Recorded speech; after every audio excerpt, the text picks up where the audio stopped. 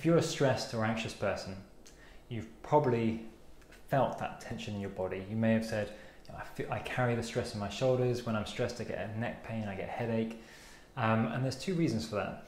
One is that your brain will subconsciously try to show that emotion through body language. So you can show the people around you, your fellow primates, that you're one stress monkey and they either need to help you out or get out your way. And the other part of this is that your brain is going to allow the muscles to come under more tension, they have more tone as part of the fight or flight response.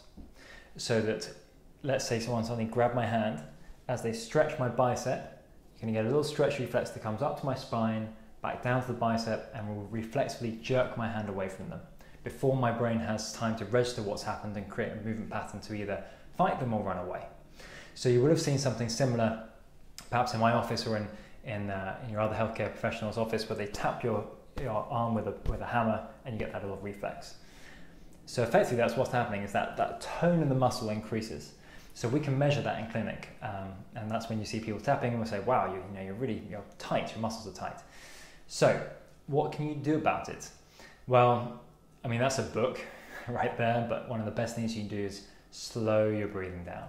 So we want to breathe 10 or less times in a minute. So a great way to do that is breathe in for 4 seconds, out for 8 seconds. So